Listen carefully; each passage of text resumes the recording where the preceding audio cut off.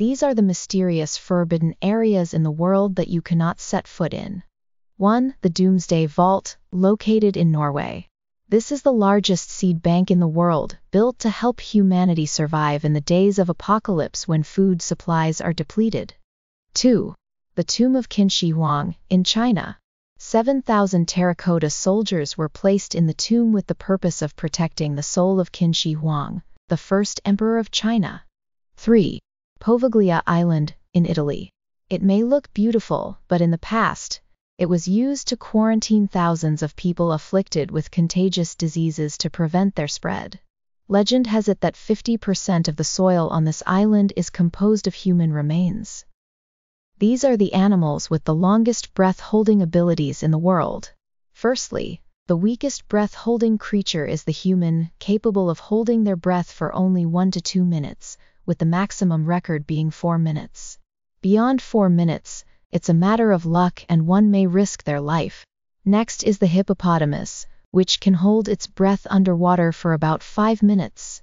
Following that is the dolphin, which can hold its breath for 8 to 10 minutes. Dolphins always sleep with one eye open to watch out for enemies, and when they run out of oxygen, they come up to the water's surface to breathe. Next, the sea lion and penguin can dive underwater for about 20 minutes. Surprisingly, the next creature can outlast these two. It's the sloth. It can stay underwater for 40 minutes, not to mention that it moves 3 times faster underwater than on land.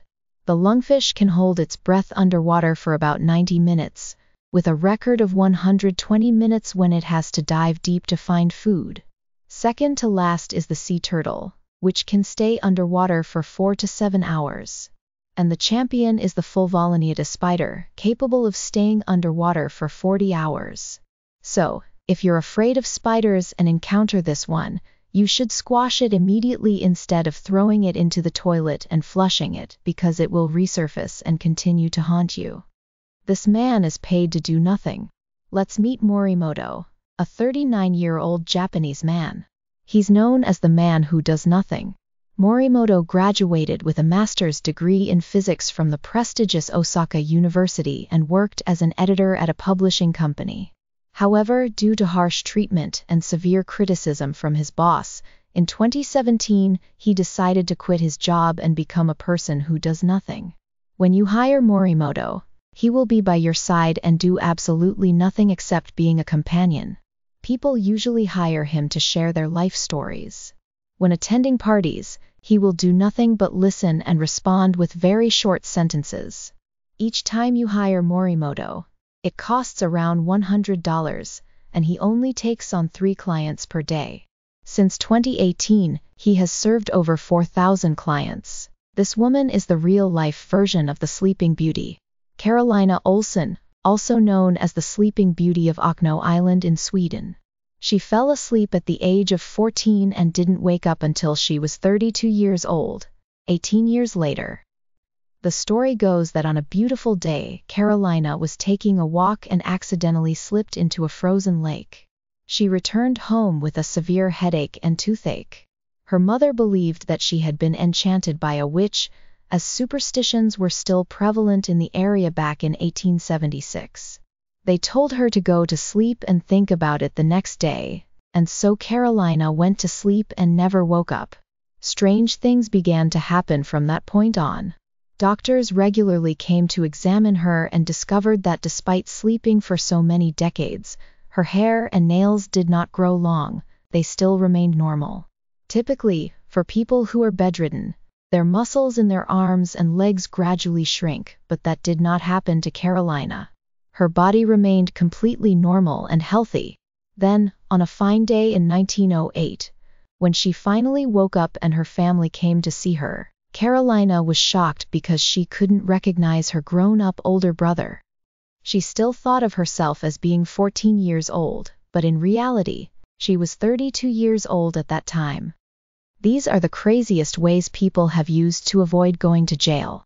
Alan Knight from the UK stole £40,000 from an elderly person with memory loss and then pretended to be bedridden and in a coma to avoid getting caught.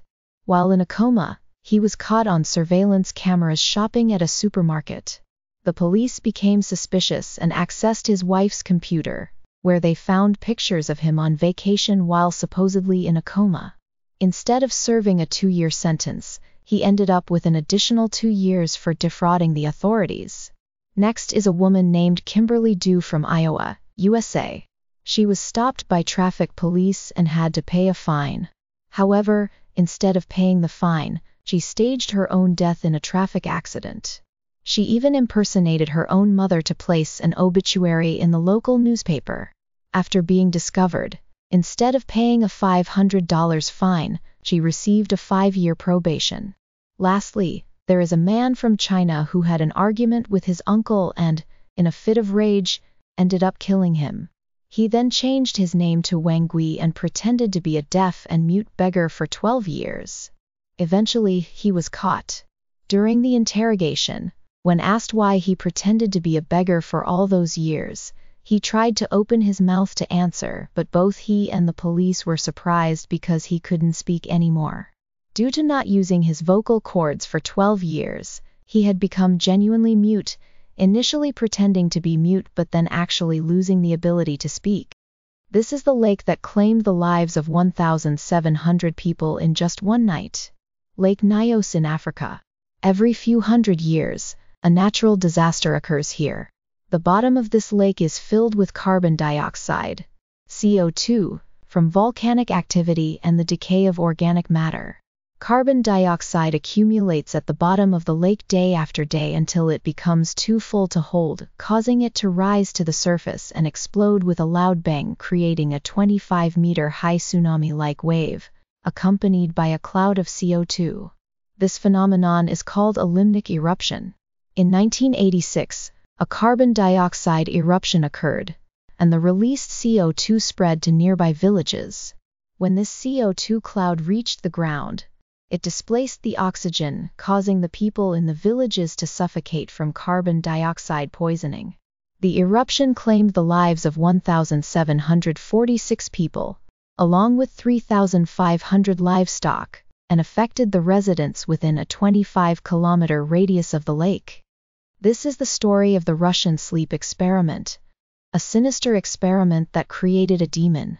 In the 1940s, during World War II, the Soviet Union developed a substance that could keep soldiers alert and awake on the battlefield for an extended period. The government decided to conduct an experiment using this substance on 5 war prisoners. They were placed in a spacious room equipped with everything they needed, such as books, a resting area, a toilet, and food supplies. They were allowed to do anything they wanted except one thing: sleep.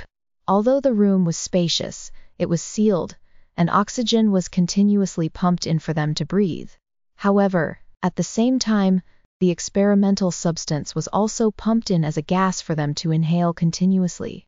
During the first 4 days, they conversed with each other normally, sharing stories about war and family. But on the 5th day, strange phenomena began to occur.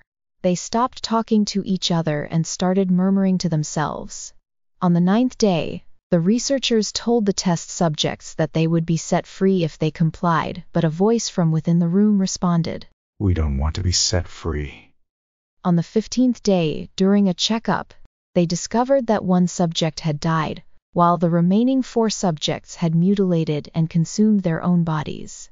After multiple attempts to resist, only one subject survived. He smiled and said, "Have you forgotten so easily? We are you. We are the madness that lurks within you all, begging to be free at every moment in your deepest animal mind. We are what you hide from in your beds every night. We are what you sedate into silence and paralysis when you go to the nocturnal haven where we cannot tread." These are the most bizarrely talented individuals in the world. First is Mr. Tien Ngoc, a 81-year-old man from Vietnam. He suffers from a rare condition that prevents him from sleeping, yet remarkably, he remains relatively healthy. Currently, he has been sleepless for over 40 years, equivalent to more than 12,000 nights. Next is Elizabeth Sulcer, who has a peculiar condition called synesthesia.